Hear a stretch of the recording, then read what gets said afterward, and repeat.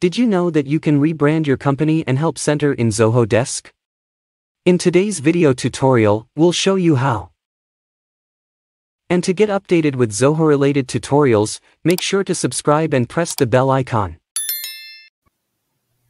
Talking about rebranding in Zoho Desk, it is important to know that there are two types of it: general rebranding of a company and rebranding of the help center.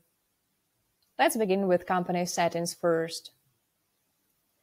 Go to Rebranding in General section and click on Company Logo and Favicon to add the picture of logo and favicon you have designed.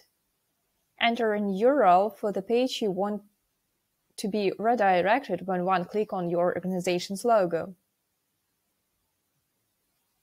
Map domain by clicking on the relevant button, entering domain name, verifying ownership, and getting SSL. If you want to change the portal name, add it on the portal name page.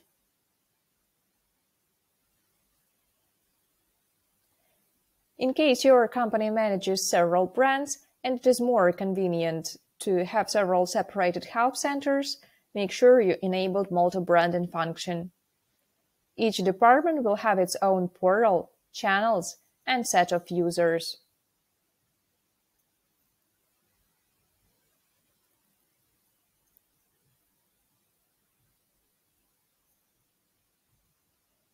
For rebranding a help center, go to Channels, Help Center,